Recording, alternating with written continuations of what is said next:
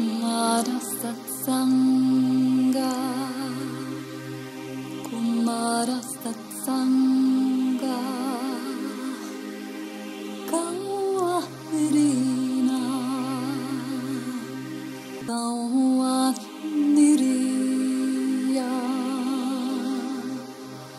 Kumara Satsanga, Kumara Satsanga.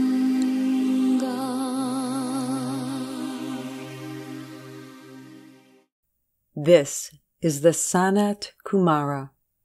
Welcome to the 72nd lesson of Namas University, Earth Spiritual University, the place and community that grows you into fully soul-guided and Shambhala-assisted human beings. It's my turn again in lessons 72 to 75. We will talk about the return of Lord Buddha to Earth, the Divine's initial 48 creations, what went right and wrong in subsequent universes, and finally, the effects it had and still has on Earth today. Be prepared for heartwarming and shocking insights. If you have listened carefully to what the Wise One and Bethold have been sharing with you lately, you could sense that something huge is revealed to you bit by bit. I provide these lessons through Martina Violetta Jung. They are voice recorded for you by Deborah Lee Flynn. Let's start. Quite a while ago, Lord Buddha had left Earth, deeply frustrated by the grip the dark side had both on planet Earth as well as our whole galaxy. I provide you with details in my next lessons. Last autumn, we started with integration talks between the Dark Council of Earth under the leadership of Lord Tyrannosin and Shambhala. If you have read Volume 3 of my Chronicles, you've met Lady Lydia. Lord Tyrannosin's wife is Lady Lydia. He and his colleagues tricked and cheated on us during the integration talks for months until Martina stopped the project shortly before Christmas last year. We all needed a break to reconsider our approaches. We started again in January with a fresh and wider team on both sides. We also opened up for participants from the galaxy. Still, discussions did not go well. The dark side kept attacking us. During a dangerous moment on the 31st of January, 2024, Lord Buddha showed up unexpectedly, stepped in, and helped. Grateful, I asked him whether he would consider returning to Earth permanently. After he pondered my request, he came back and said, yes. Lord Buddha returned to Earth as of the 22nd of May, a day before the full moon, on which he is celebrated worldwide. He has started working together with the integration team and project we call the Tea Room. The Tea Room is the next level of integration talks that created the breakthrough. You will learn all you need to know about it in Volume 4 of my Chronicles. But enough of the background for the moment. I now invite Lord Buddha to address you through Martina herself. Dear people of Earth, This is Lord Buddha. I bow to you. I address you to let you know that one of my first services being back was to release you from a seal that has been placed by the dark forces to prevent you from processing and transmuting negative energies. That release happened on Friday, the 24th of May. This dark seal was placed into your chakra system to make it dysfunctional and prevent the Kundalini system from working as it is supposed to be. This dark seal led to the accumulation of negativity. Imagine your body, if you are unable to defecate, how toxic it will quickly become. This toxicity piled up in your body and stored itself in various forms around the body, organs, and tissues to isolate the negativity.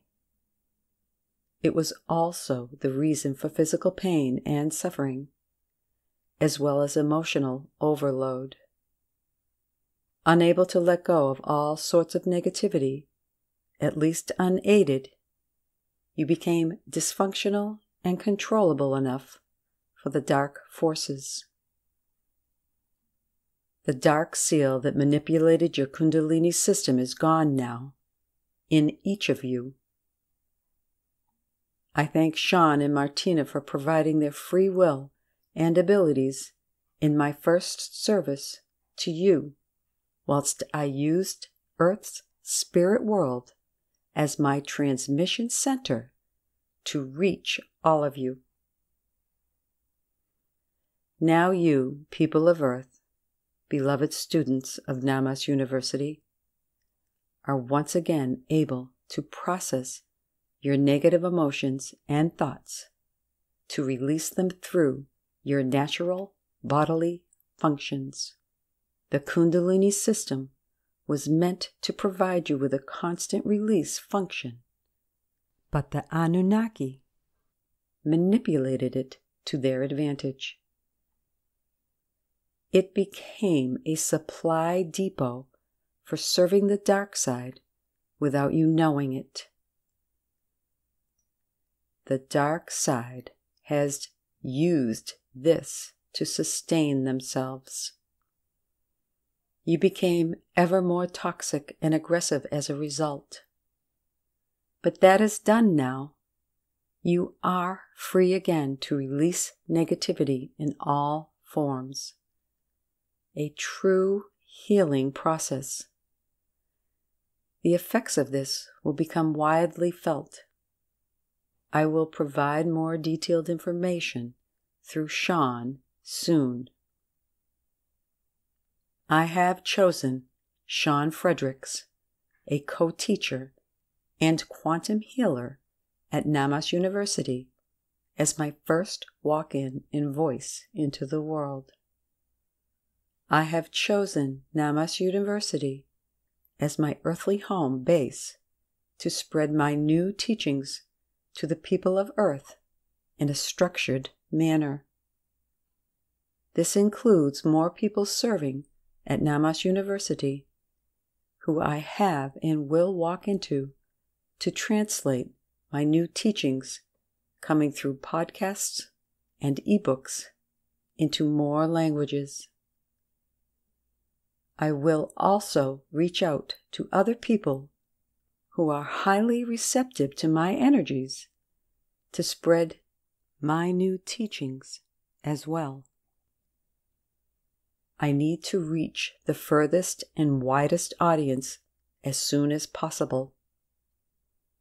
At the same time, I need to ensure accuracy in transmitting my teachings by selflessly serving people.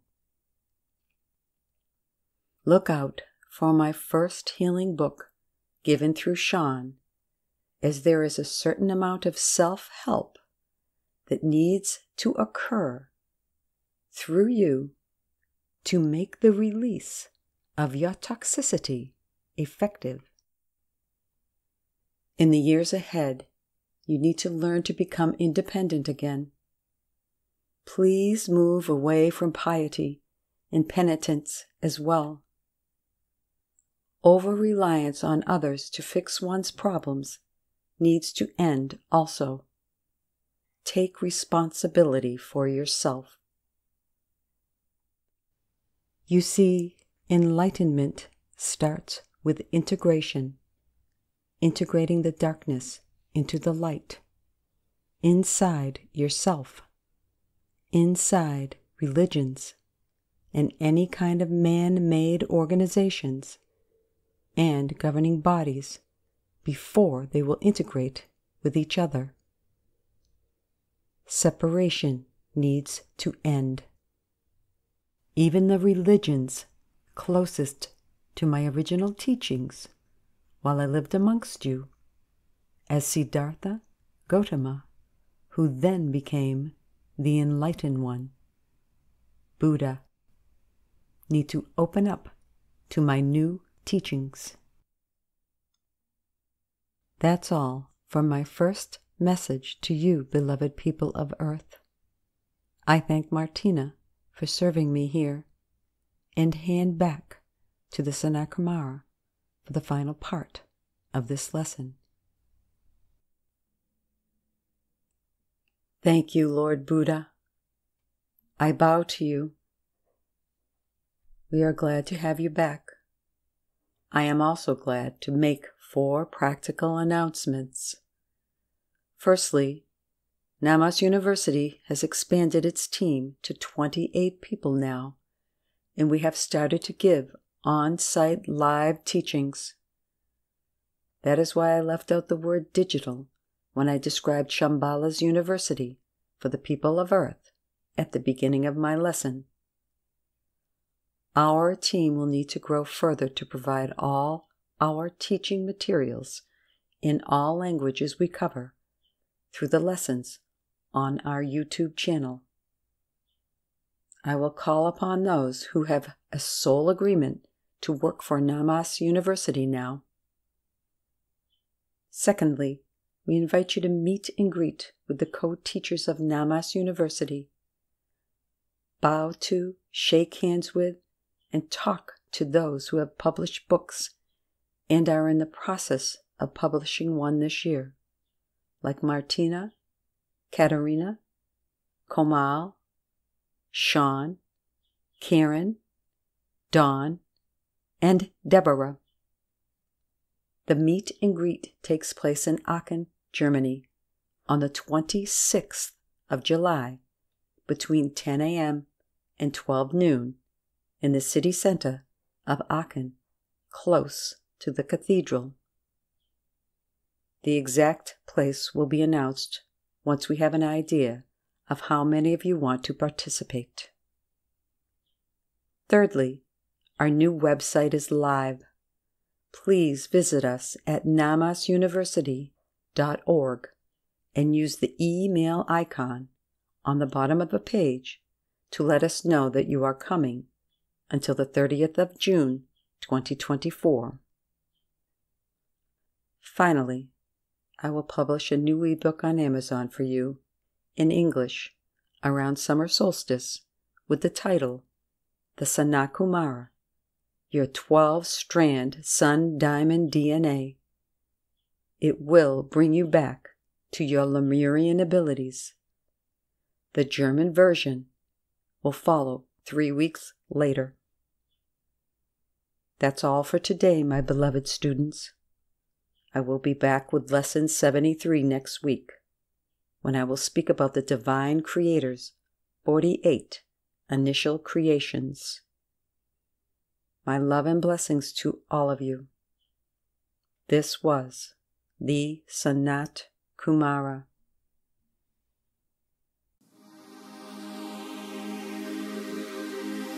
Kumara Satsanga, Kumara Satsanga, Kawahrina,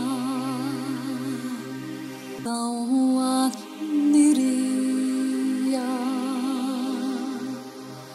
Kumara satsanga, Kumara satsanga.